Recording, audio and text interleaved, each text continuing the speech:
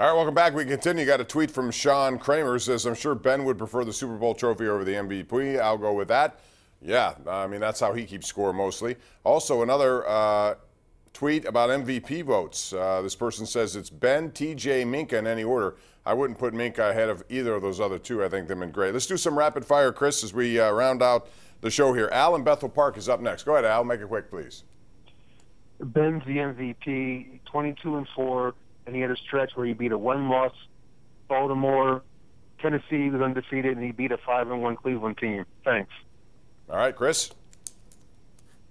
I never thought I'd see the Cleveland Browns being used as a supporting case for somebody's MVP candidacy, but yeah, he's beaten everybody in front of him, and for a while that included a run of very good football teams, some of whom might still be very good.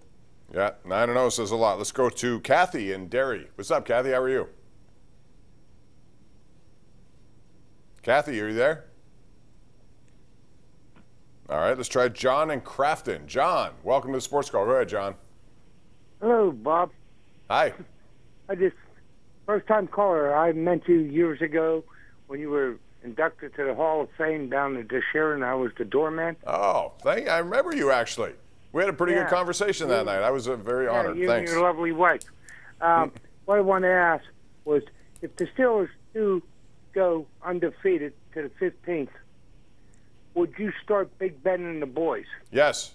Chris, thank you for the call. Don't be a last-time caller. Yes, yes, yes. You?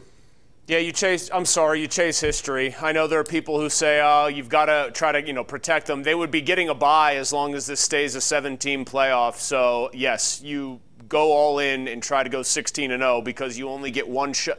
There's one thing to say you get a third Super Bowl if you're Roethlisberger and an MVP. Going 16-0 on the way to possibly going 19-0 is immortality in sports, not just football. I agree. Let's say there isn't a bye. Let's see, the virus changes things, and all of a sudden, would you then reconsider if they were 15-0?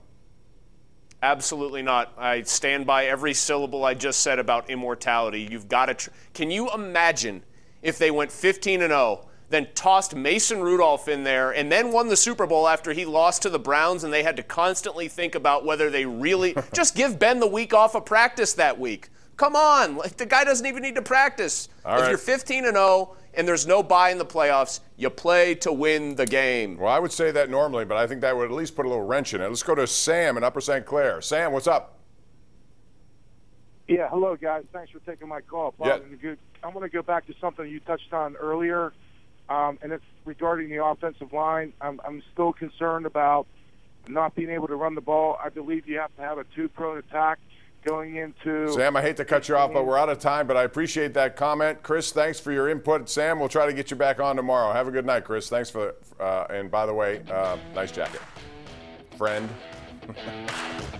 Good night, everyone. See you tomorrow.